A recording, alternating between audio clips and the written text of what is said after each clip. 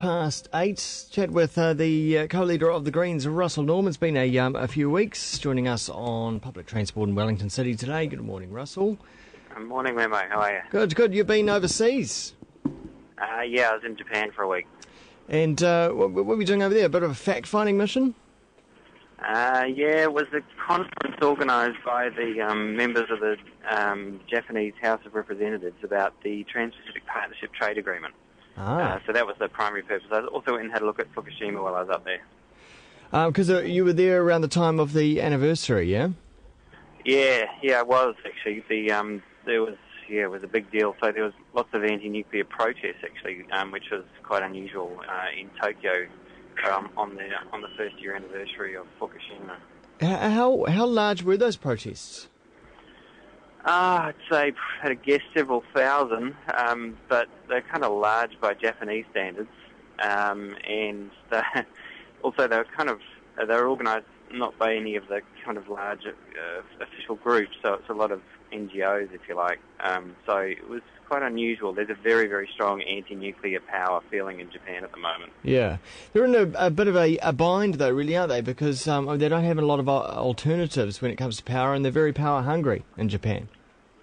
They are. I mean, there's 130 million people on a country a little bit larger than New Zealand, so there's a lot of pressure on them. But, I mean, you know, they've closed down 52 of the 54 nuclear reactors, and they still got through last summer, and they've got through the winter. The challenge for them is to find alternative renewables, and they haven't explored geothermal much at all, whereas New Zealand has a lot of, we've invested heavily in geothermal. We've got about 13% generation from geothermal now. Yeah. And so they've got some good options there, because they're on the edge of the plate like we are. So you went up to Fukushima. How close did you get to the epicentre of the nuclear disaster there? There's a 20-kilometre exclusion zone where nobody's allowed in, and we got permission to go in there. And we got, within about 10 kilometres of the nuclear reactor. Were you nervous? No, we weren't in there for long. We had a Geiger counter with us the whole time. It was probably 10 or 20 times a safe level of radiation if you were living there. Yeah. But if you're just visiting for a few hours, it was okay. But I mean, it's a huge area where it's completely empty of people. All the villages have been abandoned.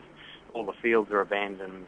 It's a very strange place to be in a nuclear fallout zone. So I'd imagine pretty spooky. I mean, do you see any evidence of things being affected by radiation? No, not really. I mean, you only really know because of your Geiger counter with you what the levels are. I mean, the main interesting, or the kind of main thing there is it was very heavily hit by the tsunami, and so they haven't done as much clean-up in the radiation zone as they have elsewhere, just because of the difficulties of getting in and out. So there's a lot of cars all through and through the paddy fields and smashed up buildings everywhere. It's huge steel-reinforced concrete buildings that are just smashed to pieces by the tidal wave. Did you get the feeling that the population was being given the correct information by the authorities, and do people trust what the authorities are saying? No, there's been, Japanese society, I guess, since the Second World War at least, but even before really, there's kind of like a trust in authority, if you like, and that has really broken down. It's one of the things that everybody there is remarking on.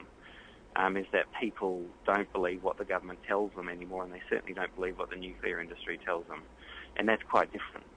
So, in some ways, it's good to be a little bit sceptical of what governments and politicians tell you. So I think that's a good thing.